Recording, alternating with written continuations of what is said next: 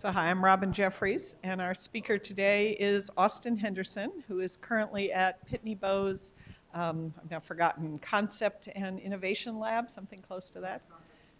Advanced Concepts and Technology Lab. Austin has a long history here in the Valley. He was at PARC, when it was then called Xerox PARC, I guess. He was at Apple. He was at, where else were you here? Yeah, in Europark, and made some excursion into the Midwest to work at Richardson Fitch.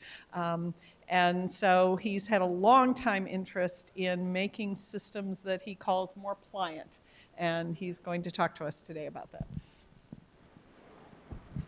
Thanks very much, Robin. This is the pitch that computers, as they're used in many circumstances, are quite rigid. And life is very fluid, and there's a mismatch. So what I want to do is talk today about that problem, an analysis of it, and some thoughts about what the solutions might be. I'm particularly pleased to be talking to this audience because I think in many ways the way you're using computers doesn't necessarily fit this mold. And so I'm particularly interested in your response to it. So we'll just dive in. In 1965 in Montreal, I was working, automating a line, a manufacturing line. And my job was to figure out how many bottles came in and take it off the number that were outstanding on the contracts.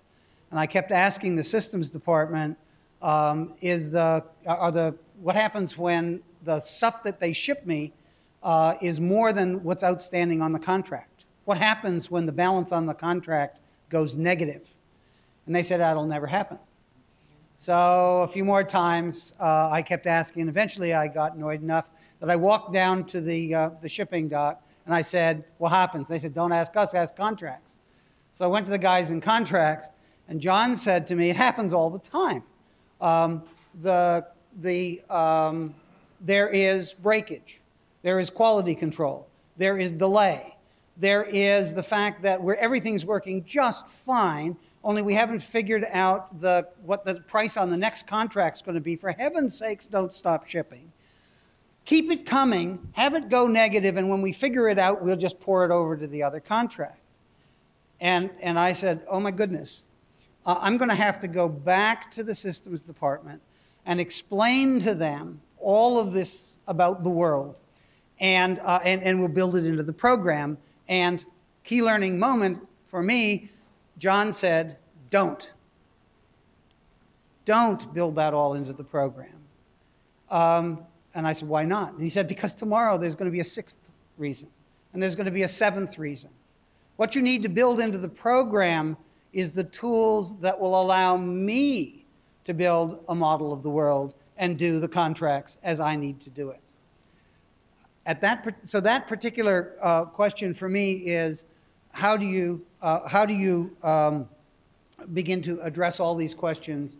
And the answer is, the users are the people in the end who are going to have to deal with these things and need to be able to address them. And that's what this is all about. So what role do the users play in doing design? Well, sort of the classic one is we technical folks dream up something and they have to just follow along. If we get better than that and go out and study and observe, users may become models for what we want, what the users need to be, and we can then build programs where the users are really, if you will, are models for the behavior we're trying to support. If we get better than that, we might involve the users in the design itself by participation. Participatory design is all about how you engage users in helping you design what needs to be designed. What I'm looking at is pushing it farther than that, as my story might have just suggested, namely that you want to get the users into a position where they can do the design themselves. They can, in fact, begin to push, what is it that I need? There, of course, are all the technical ways of doing that where I can write scripts or do end-user programming. The tailoring and setting preferences are, of course, things that are sort of small steps down this route. But if you're trying to break out and get to something really rather different, you may need to get into the areas of construction sets and so on. But that's all way too technical for my friend John, probably in contracts. So what do we do? Another example, in 1968, and so that experience for me was when I was in undergraduate school. And I went back to, I said, oh, there's got to be a science to this. So I went back to school and discovered I hadn't read the small print. The fine print said that what computer science was about how you build the things, not how you use them. And so for years I spent trying to find where was the place that you learned to actually how to use them. And eventually when I was at Park, I tripped over the anthropologists and discovered that there's a whole science of how in fact you engaged users and understand what's going on in the world, what the needs and values might be. And then, beyond that, there is a whole collection of disciplines in the area of design for figuring out not only where you are, but where you want to be. This is a story that happened early on in my days of the encounters with the anthropologists. Eleanor Wynne, an anthropologist, was looking at Xerox order entry clerks, the people who are on the telephones, taking orders for paper, ink, whatever. And the exchange was going back and forth. The clerk said, where should we ship it?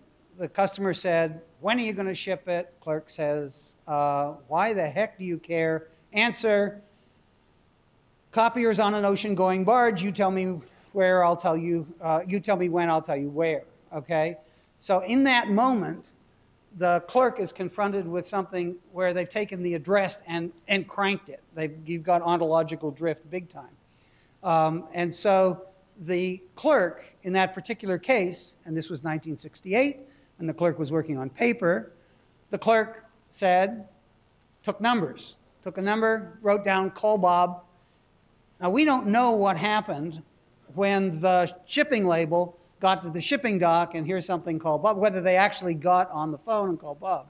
We know even less what happened when that address hit the billing equipment and the billing equipment tried to figure out which state to charge sales tax in. So it's not like the user's deciding I'm going to go off in that direction. Can be done with impunity. There are consequences, but this is what happened on paper. The shift that I'm suggesting is a shift from design as planning.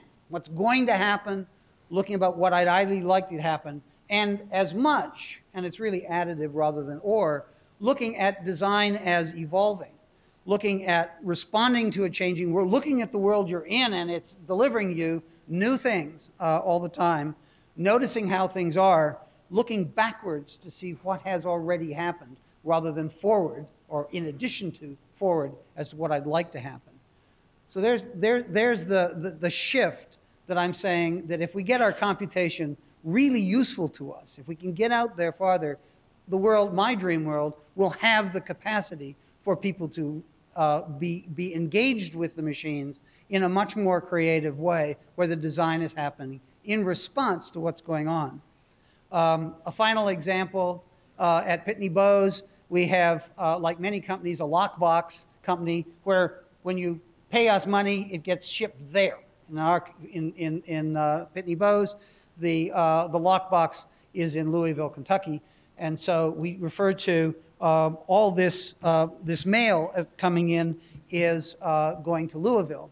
The interesting thing, though, is that the mail, in addition to including checks, also includes an unbelievable collection of other things. Changes of addresses. Come pick up the meter. I've been asking you to pick it up for months. I really would like to buy something else. Can I do it? On and on and on. A huge open-ended collection of comments from our customers. Now, the mail people, or at least the lockbox people, tend to think of that as dirty mail. That is to say, it isn't nice and clean and doesn't fit the business of give me a check, I'm giving you money. What they do is they say, we've got all this other stuff, and they throw it in a box, and eventually they send it to us.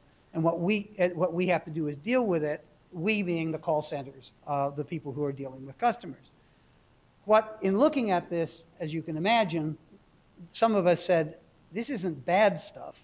This is good stuff. This is the world telling you how it's changing. This is our customers doing the work of marketing everybody else to tell you what it is that what they need.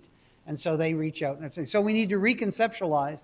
And that whole process of dealing with that is something which wants to they constantly are having to redesign it. And they get into this business of they really want to redesign it in response to a changing world. Of course, if every user decides that they're going in a different direction, you get chaos, as I've suggested. So the question of how do we coordinate changes becomes a real issue if we succeed in getting the ability to design as something that can happen more quickly or in the hands of the users.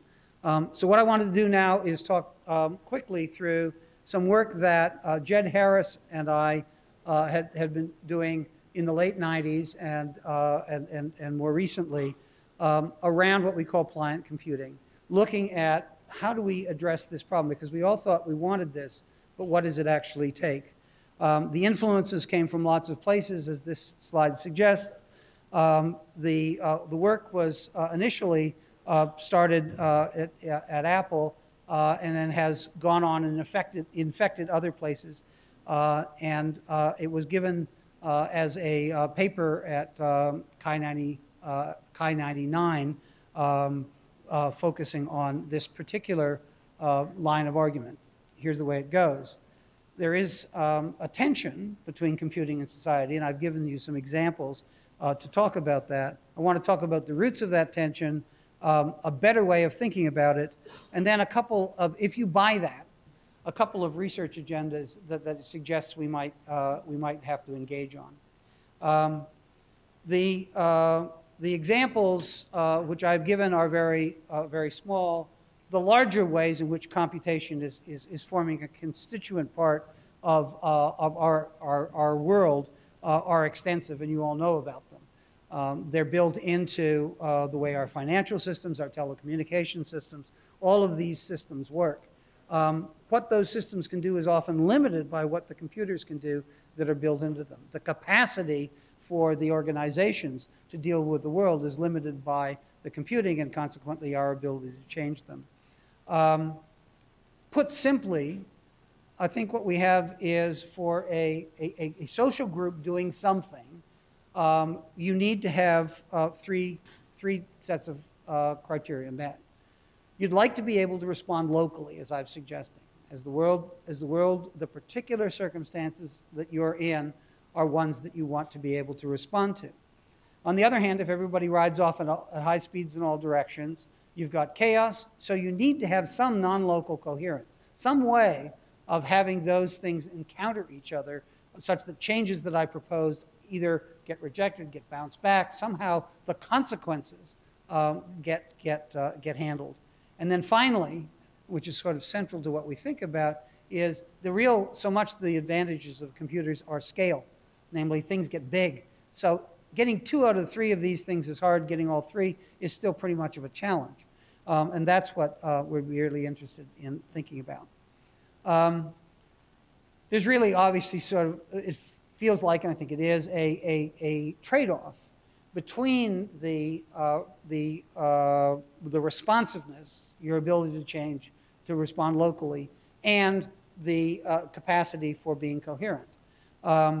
Technology can sometimes help you do a better handling that trade-off, and scale makes it harder.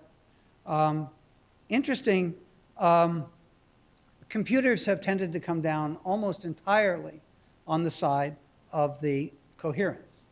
That is, we're going to maximize coherence. Very often, the usual way is to sort of build in the answer that you're going to want, a single thing. And this puts a burden on all the users who have to deal with that, the need to respond. Where did this tension, where did this come from? Why are we there? Why did computers come down on the side of coherence rather than on the side of responsiveness? The current mythology about design is sort of the total consistency picture. All our the standard, it's kind of standard to computer science that you think hard about a situation and then you decide what the model is and then you build that into the computing. In other words, there's this trying to get some model of the users and then all the users look the same. What we're going to do is then get we're going to have a single consistent thing. We build that in. Why did we get there? I think because of something that goes like this. It's a little sketch.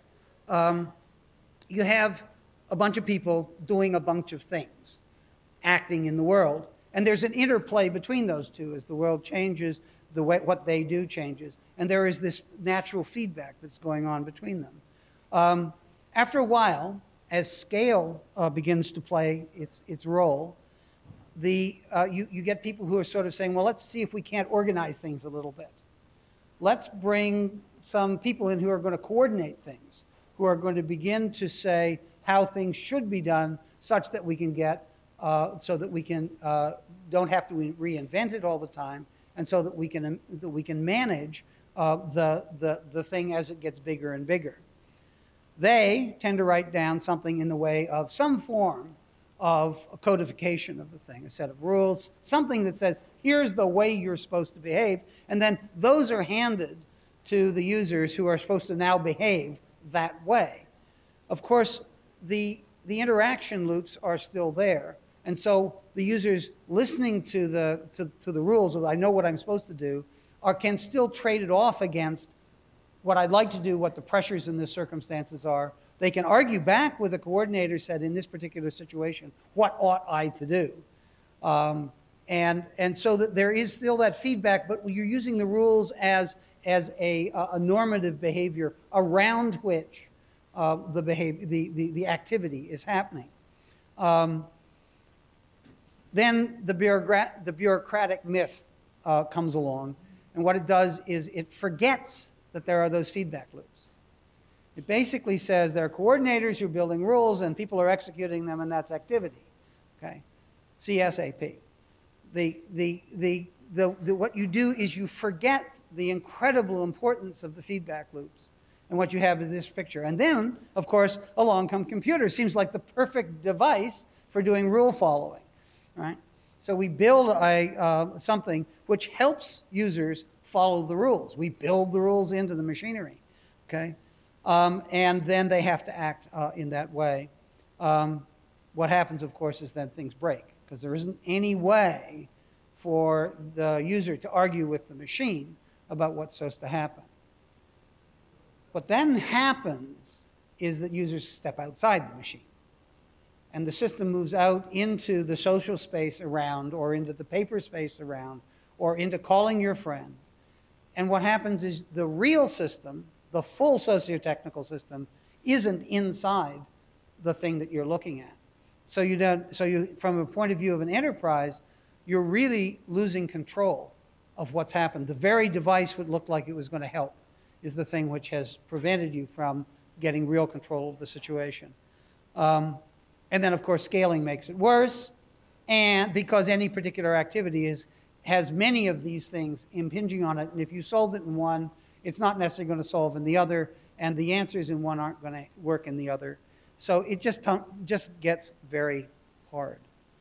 What could you do that would be better? Well, there are some non-solutions. The classic AI solution, non-solution, is if you make a big enough and sophisticated enough model, you can get it all right? We can, in fact, build something which will be smart enough that it will get it all right. The problem there is, of course, how do you argue with it? We can also build adaptive systems, neural nets, those sort of things, all very useful, but we haven't yet built any really big skyscrapers out of marshmallows yet. The question of how you build big things out of stuff which isn't exactly fixed and rigid is something that we don't know how to do very well. So these are apparent, look like solutions, but in the end don't turn out to be. What we're suggesting is, and this is work, as I've said, which is mostly Jed Harris and me, what we're suggesting is much more of a form of a dynamic relationship, a dynamic engagement, scaling without total consistency, and having to work with, it will drive us to work with much richer ontologies than we deal with now. Specifically, if you have different users doing different things, you're going to have multiple ontologies working in the same space. They'll be there concurrently, and you have to deal with none of them necessarily being the privileged right answer, but all of them being ones which have a way of working with each other and pushing on each other. These ontologies, I think, if we're going to get systems which in the end will behave this way, are going to have to deal with the inconsistent, the vague, and the equivocal. We're going to have things which we don't understand fully yet. The different ways that people look at things are often going to be mutually incommensurate, where the way you think about taxes in France and the way you think about them in the US or between California and New York State are just plain different. Overtime in Connecticut is by the week, and in California is by the day. And consequently, the way you struggle with these things, you can't say one is right and one is wrong. You could be tempted to say, well, let's go and get something which covers it all. That's kind of in the same direction as going with the AI model. Let's get a great big ontology which covers it all. In reality, we build systems which live in the real world, and you'll always be crashing into something next. You will not have the luxury of being able to stop this system and do something else. Now, I expect this is carrying coals to Newcastle here because your systems continue to run. That's kind of the model that this suggests, an ongoing, changing system which has got lots of different ways of looking at the world, which are then co-informing each other about where they are. The final thing, of course, is they're all drifting with respect to each other. But that is the way the world is, and I think if we're going to build computer systems which are in the end going to be helpful in our world, we need to take this on. This has to be where we're going to go. So if you buy this goal of where we'd like to get to, where could we go? How can we get there? I want to suggest two research agendas. One is by using the existing rigid computing systems, not pliant, but use them in a pliant way. Take the pliant agenda and use them in a way which allows us to explore that. This is not particularly rocket science from a computer scientist's point of view, but it will be an upheaval and a half from a management and IT point of view. So that's going to be a social exercise as much as anything else. The second agenda, which I'll come to at the very end, and I would like to offer that there's going to be a solution, but I don't think we've got it yet. So in the end, I'm going to be offering a question rather than an answer, is we ought to do something with computers. There's a computer science agenda that we need to deal with big time, and I'll come to that towards the end. So how about using rigid computers in a flexible way? I'm going to talk through a number of examples. The first one was the copier on the barge. I've already talked about it. Although the order entry clerk was using paper, if we were using computer systems, what could we do? Well, just being able to have a checkbox which says the information in this field is something which I, human being, understand. You, computer, do not. Okay? The issue of being able to put information, unexpected values in the field, and then have the computing systems work out the consequences of it. Not that they get smart, but rather that they hand it to a human being when they run into it and need to do something with it, which radically changes the way we think about the computer system. Not so much if the humans are sitting there all the time and working with it, but it certainly changes it when you think about the big batch systems that are doing things behind the scenes in these large systems like telephone companies and power grids and so on. The question of how do you build the humans who have to respond to the stuff that is out of band? How do you build that into the computer systems is as much a social problem and a user interface problem as it is a technical problem. But you need to identify the places. And I'm leaving it to the users to say, this is something you don't understand, but have the computers have the capacity to say, okay, I know I'm carrying stuff I don't understand, and carry it along. If you like, this is the business of recognizing that there are limits to whatever the rigid is. The second one is putting margins on the form. Joanne Yates, in a book called Control Through Communication, chronicled the invention of office procedures from 1885 to 1915. It's a wonderful book. If you haven't read it, I suggest it. I always assumed that Julius Caesar's army ran on memos and had a uniform filing system. It didn't. That got invented. When corporations' headquarters and controlling organizations became larger than 4 floors in one building. When they became distributed, as railroads did and chemical companies, suddenly you had to bring some agreement on how things were going to be done, such that there was a coherent matter of reporting and adding things up so that the reports looked the same. So, among other things, forms were invented. And the interesting thing about forms was that the initial forms were printed all the way to the edge of the page because they save on paper and who needs it? And what they discovered was that not everything fixed their rigid structure, and over time they invented the margin. Okay, you hardly think of it as an invention, but it's crucially important to exactly the subject matter we're talking about. That if you lay a rigid structure down over the world, then you better have a rigid place, an institutionalized place for all the stuff that doesn't fit. Okay, and so what was invented was the margins on the form. So as a bumper sticker, mine is margins on your form. Okay, this is think about when you build any system. Where's the stuff? What's the user going to do when it doesn't fit? No matter how well you do, what's the user going to do when it doesn't fit? And what are you going to do to respond to that? If you're going to say, we're not open for business on that, fine, but then you're admitting to the fact that it's going to be rigid and the users are going to go outside. To the extent that you want to play and manage it, you better take it on.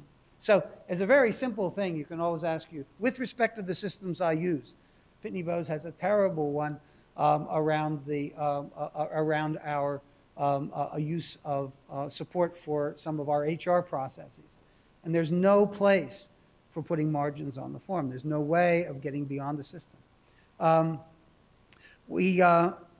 third one, and a thing to note is when you have these things which are out of the rigid structure that you've been working on, if you've captured them, they stay inside the system. It allows the people to act, but it also traps, where you can get at it, the people who are building the rigid system. It traps for them the place where they can look to see what's outside, what they're not dealing with. What are the things that we ought to do in the next rev? And so you have access to all of this information if you can get people to stay inside your system. And so you enable the people who are using it, but you also enable the ongoing design. You can use ecologies, ecological growth of forms, of objects. There are various different things. This example here was something where we allowed various different scripts, bits of script, to be put behind a button and then sent around to other people. So one person would build the script, and another person could use it. This was at Europark in the late 80s. And what we noticed was a huge ecology of these buttons, people building all sorts of things, adding to extending their systems because they were working in a scriptable environment. But what we noticed is that the admins were not making use of it. We thought they would, so we sort of worked with them and gave them training sessions, and they weren't using it until the head of the lab made the comment to one of the admins, "I don't understand why you're not doing it." And the answer was, "Oh, is it okay for me to spend my time doing that sort of thing?" So the ecology of building these things was critically required permission from management, required them to be able to have an environment in which they could grow these buttons. Again, that's at the heart of that is the idea of a growable environment, but the business of handing it the power to grow it between the experts and those who are not quite so expert.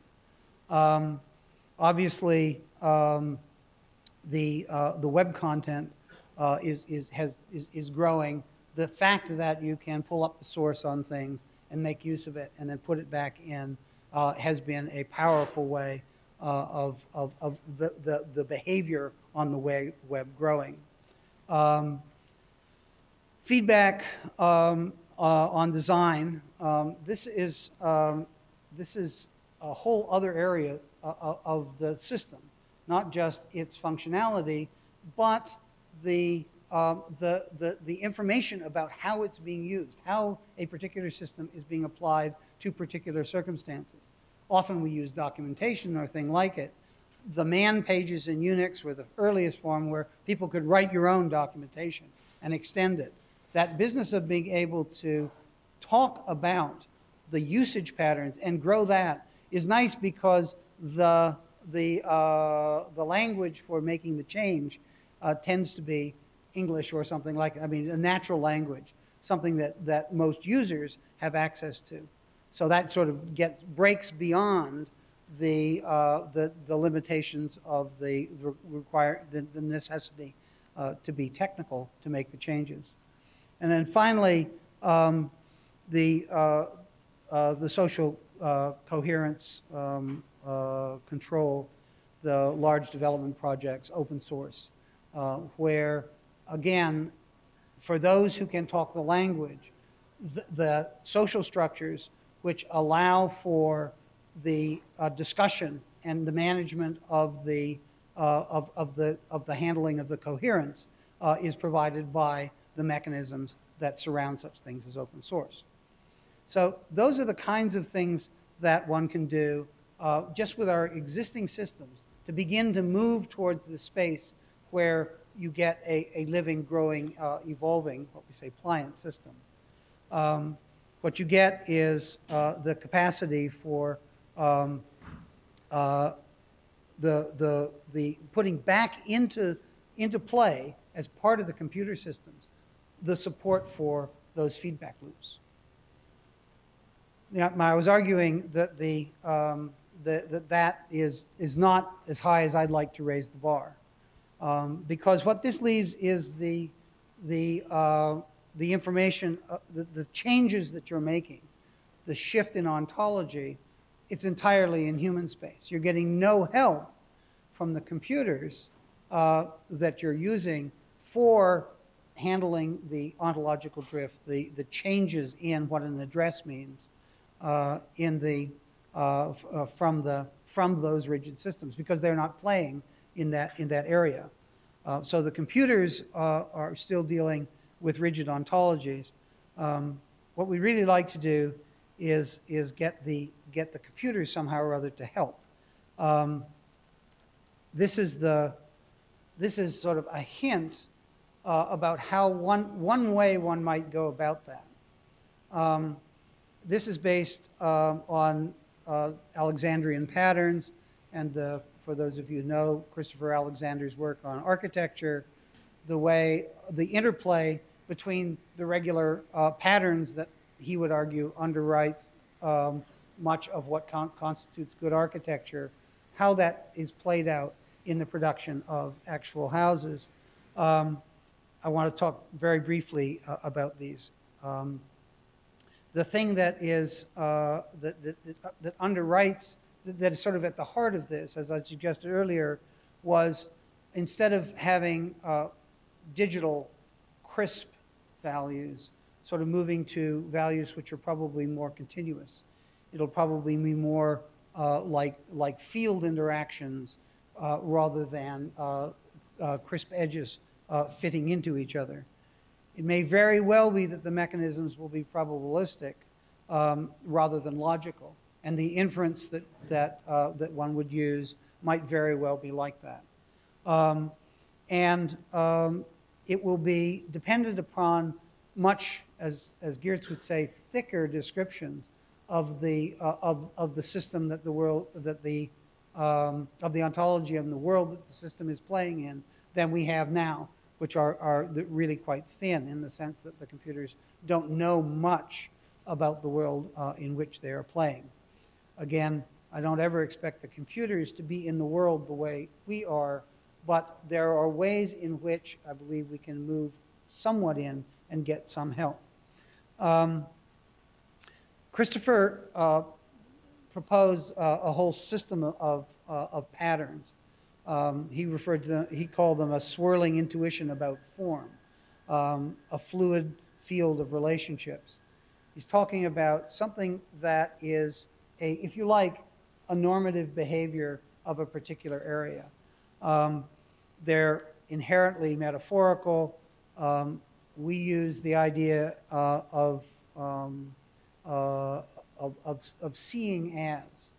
That the attempt, instead of instantiating classes, what one does is see the world as an instance of a particular pattern. So it's the same way a patent is read by lawyers. It reads on a particular situation. You're looking for that match between the pattern and a rich world that's out there. When you've got that match, you can then use that as a way of saying that the changes in those worlds are going to read better or worse against the pattern, but more strongly than that, the attempt to read against the pattern may very well change your view of what the pattern is, as in, for example, that the idea of an address being changed by encountering the copier on the barge.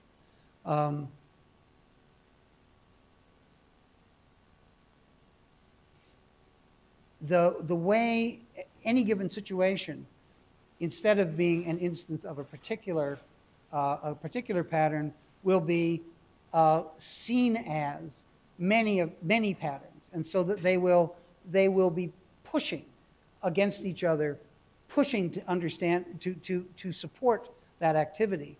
And the idea behind it is that you see it more as a collection of fields pushing things around, and the attempt to see something new will push other things and cause ripples through the system. I've talked now already about enacting patterns. What you're trying to do is address how you get the management in order to. You need to be able to observe and redirect what's happening as a way of controlling what's going on. The business of calling for help that I talked about becomes part of this because of the mixed initiative where you have multiple people working on it. You can have, in the midst of this, you can have conflicts, you can have resolution, that the work of the work is often the resolution of these pressures against each other. One of the things that, that is true of our existing computer systems is that they tend to have a single view of how the world is. Having multiple views means that it's a sandbox in which the clash of those ideas and those views and what you see it as can be worked out. If you look over time at what computer systems have been used for, what they have been prostheses for, you can see them move through arithmetic to memory to gathering to search. One of the things that interests me and what this would suggest is computers as a prosthesis for negotiation. How do we get the machines helping us in doing the real work of work, which is smashing different viewpoints against each other? If we can get them helping that, we can get the leverage that comes with that, maybe some of the very big problems, which are really the clash of different perspectives, might be something that we could get the machinery actually helping and leveraging us to do something about. The history of how you got where you are computationally is very much a part of enacting. That things have done, that something has done something before becomes a piece of the force which is driving what's happening now. The fact that every time I enact something, that becomes a case where, yes, and the pattern still works, even if there's no change at all. So history is important, and quite clearly from the feeling of this, the feeling would be that it's probably highly non-deterministic, that it's going to be much more fluid than what we've got at the moment. The business of having collaborating activities is multiple patterns working on the same situation, massively parallel diversity to maintain the right amount of coherence. What I've talked about here is the way of seeing things as a way of having the, when you see something, what you're doing is you're bringing coherence out of the situation because you're seeing it as that, and all the things that are of that pattern are then have been brought into some degree of coherence. How much effort you spend in doing that is a management choice. What we did with computers where we lock it down and say, here's the ontology and we're going to just live with it, is we've decided right in the very beginning that we're going to put all of our effort on managing coherence into getting it right to start. This one says, no, we're making a different choice. We are going to have to actually spend resources in managing those activities. And finally, it's an evolving system. It's large scale, ongoing, as I talked about. Again, that's just a hint of one way that one might go about getting to a situation which I think would look more like this. Namely that you have the people doing the work and the coordinators who are in fact building patterns, if you will, and maybe all of us are, but that the coordinators are producing, and you notice that the computer has now blurred out into the space in which work is happening, and that the choice of how you manage your space and the coherence becomes real work necessary to then form the environment in which the ongoing activity takes place. So that the computer system becomes much more blurred out, and the question of how you spend your resources on management becomes an active choice which everybody is making all the time. If you think about the way life is, this has very much this feeling. The question of is for me, can we get computers to play too? The bottom line is I want the designer, the user, to be the designer by being able to shape those those patterns and the world, and have them reflect in the world that they live in, that they can design it for themselves, that the system can help designers design it for themselves, the users design it for themselves, and that they can coordinate with each other. And so if there's another bumper sticker, it's really that the best of user-centered design has users designing, that is, at the center, building these systems which allow you to manage these multiple perspectives in a much more fluid world. Thank you.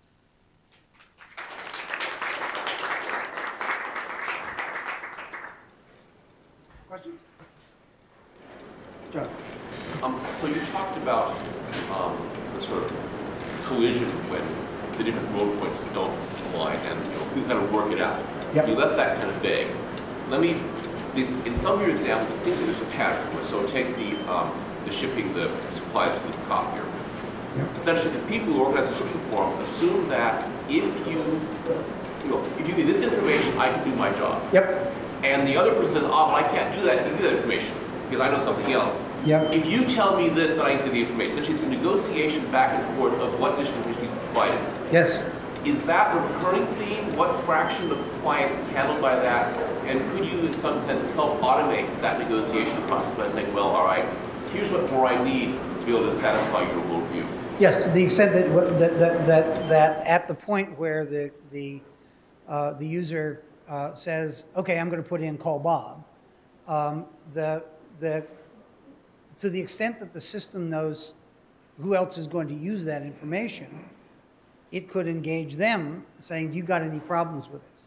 Again, I'm going at the level of the really not smart system, very simple systems, just acting as a platform for getting the information back. You can't, I mean, Richard Fikes and I, a long time ago, wrote around this particular example an argument that says if you've really characterized your system and you know where every piece of information goes, then you'll be able to answer those questions. The problem is that some of the changes, some of the changes are shift the ontology enough that you can't tell. You can't tell when things will matter and not. So you really have to hand it to a person. The fact that you can use the system to do that is exactly what I think we would talk about. And then becomes a negotiation only at the level of, if that person is available right now, they may be able to say, no, don't get, make sure you get the full telephone number, okay? But they may not be there real time. So the difficulty, as I see it, is people are going to make a change, and they're going to start acting on the basis of that.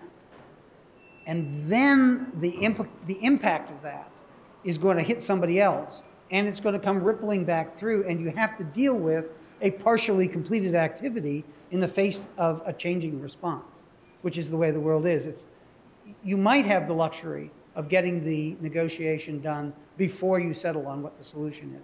It's usually the case you get started and have to back out of it or struggle with it. Robin? So when you talk about the short-term pliant changes, yeah. I'm often reminded of sort of modern aviation and the fact that here you've got these systems that can do a lot of things, but the pilot is there to deal with the problems that the system can't handle. And that, so there's this interesting negotiation between the automated system and the pilot and who's in charge in any particular moment. But the thing that frightens me about it is, the line about aviation, that it's hours of boredom punctuated by moments of terror. And I'm trying to figure out, is that what our eventual computer systems are? Is you're there, kind of because you have to be in the loop, and then there's a moment where out of nowhere you have to actually do something and you don't feel like you have the context to do it? Well, we may be part of it. That's a really good question. I think if you make certain management decisions in certain ways, that's exactly what you'll get. But I don't think that you'll be driven to that, because I think that the solution that's taken in air traffic, with pilots flying, is you keep them in the loop. You don't have them just sitting out there looking over the shoulder, but rather they're actively involved. And so the question of how you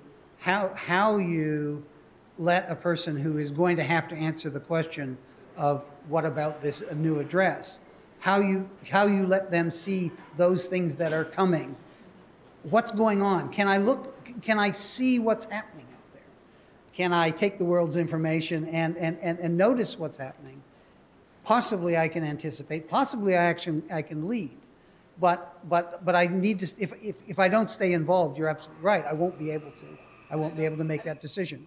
Yes. I see that enough in the talk of, not only do I need this ability to cooperate and negotiate, but I need to have the context that I would have had back when I did it all manually so that I can understand what I'm cooperating and negotiating about. Exactly. And so the question of how, as a necessary part of doing this, we have to have the machines providing that. I mean, back to John's question of how do you provide that negotiation? If you're negotiating, I have to know where they are. How do I see that? It may be, again, the same sort of answer that we can, in fact, take a partial solution. Air traffic control is one which says, no, you can't. You have to decide. But very often, solutions can be made which can then be rethought and reworked. Exactly what this kind of system looks like in the face of Sarbanes-Oxley, I don't know. And I think because that's, that legislation is built around a perception that the world is regular and you can plan it, and activity is based on the rules. All right, so this is a fundamental sort of head-on clash with that perspective on activity. Yeah. Yes. Yes, please. Yes, Hugh. Yeah. So sorry. I was somewhat intrigued by the connection between what software correctness people talk about in terms of preconditions and post-conditions, as you were describing this problem of trying to define everything too rigidly and then things breaking because you either overspecified things and because you overspecified things, things went outside the system in order to actually finish the thing. So how do you sort of see the correlation? Because one way you can think about this is to say, don't overspecify. Specify your preconditions and post-conditions.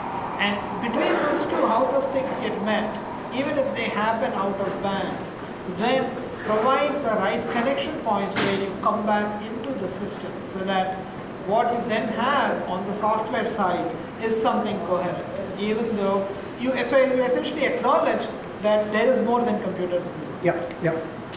No, I think at the center, to the extent that I understand your solution, the extent to which you say we start by acknowledging there's more than computers, leave it outside.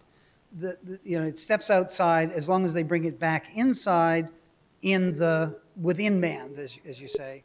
Then it'll fit. The harder question is when you step outside and get a solution outside, if the solution requires the change of what's inside, so you can't bring it back in band without changing the system.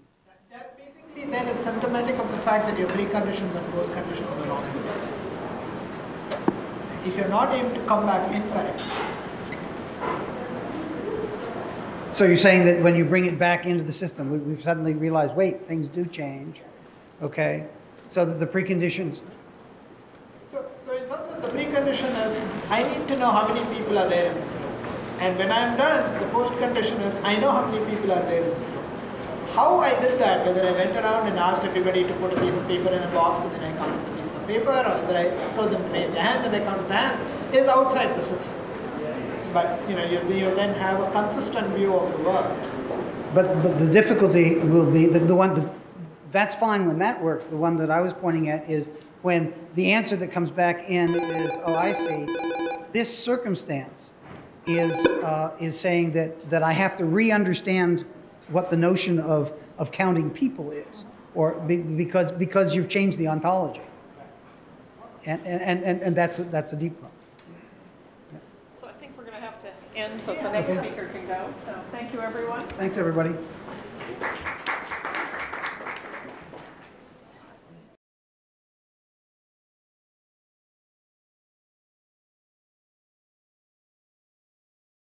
you.